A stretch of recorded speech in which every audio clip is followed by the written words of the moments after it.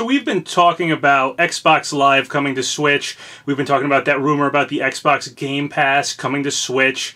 So a lot of stuff about Xbox stuff coming over to Switch, coming over to Nintendo consoles. Well, today we actually have some stuff coming out that looks like some Nintendo stuff has shown up on Xbox consoles. A few days ago, someone sent me an image of Marina from Splatoon 2 appearing on their Xbox dashboard.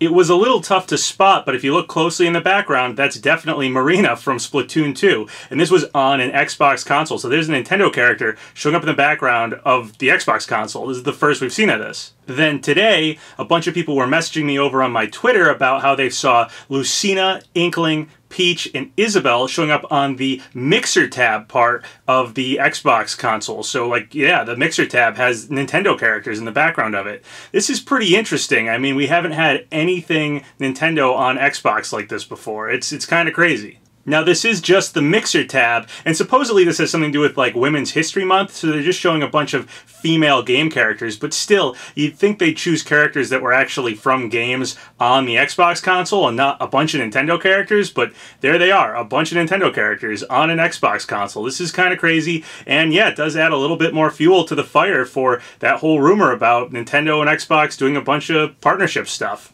Now, the first time this was spotted, it was Marina from Splatoon 2. So, you know, that's a character from Splatoon 2. But this time, all of the female characters shown here are characters from Super Smash Bros., specifically even using their renders.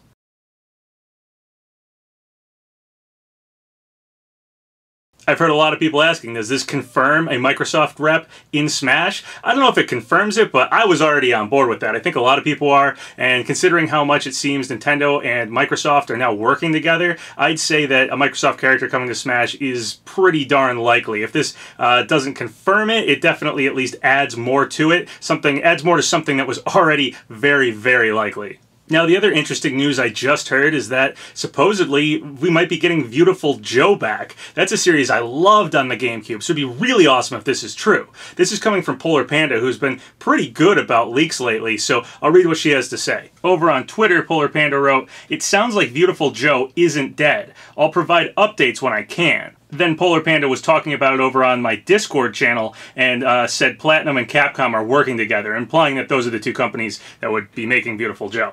That's pretty interesting. I'm a really big Viewtiful Joe fan, so I'd be absolutely ecstatic about getting another entry in that series. polarpanda was also talking about how this was something that had been talked about kind of by a bunch of people, kind of as a rumor for a while here. Now that polarpanda has heard it from multiple different sources, they said that they were more comfortable talking about it openly. So yeah, we might be getting Viewtiful Joe back, which would be absolutely awesome. So that's basically it. Not a super long video here, but some pretty interesting stuff. We have Nintendo characters showing up on Xbox, and we have Viewtiful Joe, a game series possibly coming back. So that'd be awesome. Speaking of game series coming back, I just want to talk about this real quick.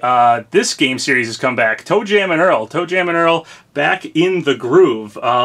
Yeah, this game came out the other day, and I've just been playing it non-stop. I'm a huge ToeJam and Earl fan from back in the day, and yeah, this game's great. So this was like a Kickstarter and stuff, and I just want to strongly recommend it. It was $20, and I've been playing it like non-stop. If you're a fan of the original ToeJam and Earl, you'll be a fan of this game. It's really awesome. So yeah, I would check that out if you're a fan.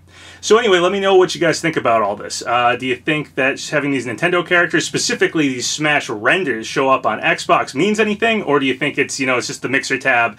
It does appear to just be for like Women's History Month and stuff, so maybe they just grabbed, you know, classic, famous video game characters and grabbed as many female ones as they could, put them in the background, and that was that. Didn't really think about them being Nintendo or not. Or do you think this does kind of solidify that Nintendo and Microsoft are really close, and specifically Smash has now been seen you know, on the Xbox. Smash renders are now on the Xbox, so do you think that means Smash is coming to Xbox? I don't know if I'd go that far, but do you think a Xbox or Microsoft character could be coming to Smash for DLC? Personally, I've been thinking that for a while now, so I don't know, Steve, Banjo, maybe both. Could be happening here. Also, we possibly have Viewtiful Joe coming back. This is just a rumor for now, so, you know, it's kind of up in the air, but yeah, it would make me really excited. So anyway, let me know what you guys think about all that in the comments below. So once again, thank you guys for all the subscribes, all the likes. It really helps out the channel. So if you haven't subscribed yet, go ahead and do so, or like the video, or leave a comment, whatever you want. Until next time, have a good one.